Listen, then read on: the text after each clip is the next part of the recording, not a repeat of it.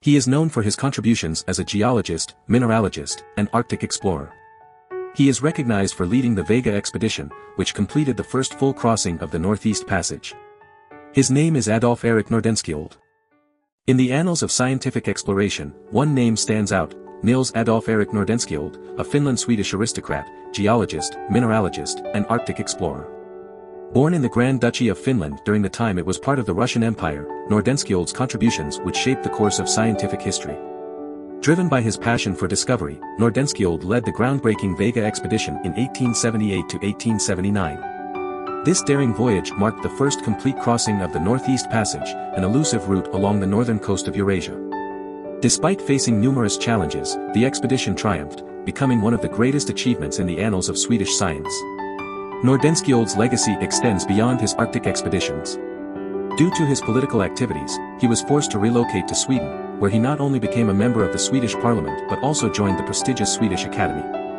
His unwavering dedication to exploration and scientific inquiry made him a shining example for future generations of scientists and adventurers alike. Adolf Nordenskiöld, having settled in Stockholm, embarked on a remarkable journey that would propel him into the world of exploration. An offer from geologist Otto Torell opened the doors to adventure, as they set out on an expedition to Spitsbergen. Torell focused on studying glacial phenomena, while Nordenskiöld made a groundbreaking discovery at Bell Sound: remnants of ancient plants from the Tertiary period. Impressed by Nordenskiöld's contributions, upon their return, he was appointed as the curator and director of the mineralogical department at the Swedish Museum of Natural History. He also secured a professorship in mineralogy at the Swedish Academy of Sciences, solidifying his position in the scientific community. To top it off, Nordenskiöld received the prestigious 1869 Royal Geographical Society's Founders Medal, a recognition of his exceptional achievements. Fueled by a thirst for exploration, Nordenskiöld engaged in a series of expeditions to Spitsbergen and ventured further into the Arctic in subsequent years, 1867, 1870, 1872, and 1875. His ultimate goal was to uncover the elusive Northeast Passage. In a triumph of determination, Nordenskiöld achieved this feat aboard the SS Vega. The voyage led him to navigate the northern coasts of Europe and Asia, as he broke new ground. Embarking on their journey from Karlskrona in June 1878, the Vega successfully passed Cape Chelyuskin in August and faced freezing conditions near the Bering Strait by the end of September. Despite the challenges, the expedition triumphantly completed the voyage the following summer.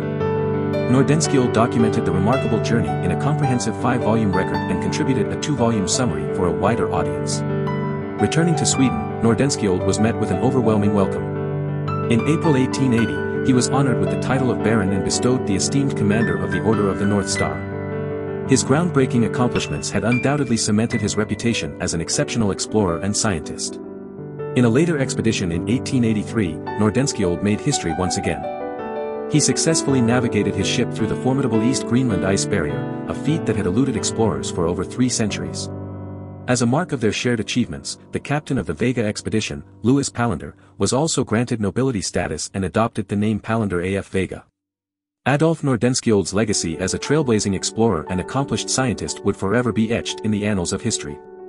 His contributions to the understanding of the Earth's geological formations, discovery of the Northeast Passage, and his unparalleled exploration of the Arctic solidified his place among the great pioneers of his time. Do you want to explore more scientists? Who do you want to see featured next? Subscribe and leave a comment below to let me know. I'll see you in the next video.